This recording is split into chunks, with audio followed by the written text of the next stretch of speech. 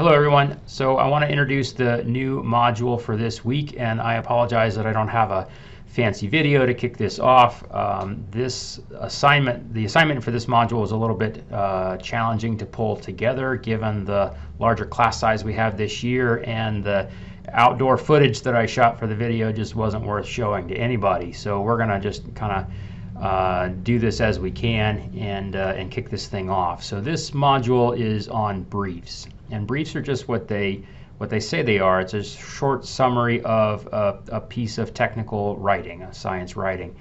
And you might think, well, isn't that what an abstract is? And most papers have an abstract. The problem with abstracts is that they're written in a very technical nature, and if you're not familiar with that topic or the sort of literature around that topic, they can be pretty dense and hard to understand and interpret. And so a brief is written for a more general audience. When I was with USDA, they called these interpretive summaries, and we had to write an interpretive summary for every article that we published, regardless of whether it had an abstract or not. And the idea was that anyone from the public could pick up that interpretive summary and understand what it was that our paper was about, and more importantly, understand like the so what of that, right? What was the implication of it? So in this module, we're going to have a chance to write some briefs, and we're going to do this in the context of two regular columns that we published in the journal Rangelands. So I think I've mentioned in my course introduction for the video that I'm the editor of Rangelands, and Rangelands is a management journal or a practitioners focused journal of the Society for Range Management. And so we publish a lot of like synthesis type articles that sort of distill science information and provide that sort of management implications of that science to people who have the responsibility of taking care of rangeland resources. So we have two columns every issue in Rangelands. One is called Browsing the Literature, and that one is spearheaded by a friend of mine, Matt Germino, who is a scientist with the USGS down in Boise. And Matt goes through sort of searches for literature, current things that have been published about rangelands, and sort of writes short summaries or briefs about these articles, and then we publish those in each issue of Rangelands.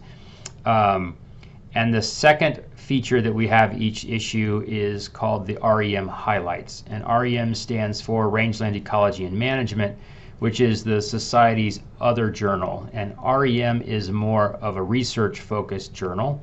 So those are going to be like the hardcore science papers. And for each issue of REM, then we provide a brief for each of the papers, and that gets sort of published in that REM Highlights. Both of these features, Browsing the Literature and the REM Highlights, are actually really popular with our readers. The readership of Rangelands tends to be a lot of land managers, ranchers, people working for NGOs, and also your typical sort of science community as well. But both or all these groups really appreciate this sort of synopsis or quick view of the literature.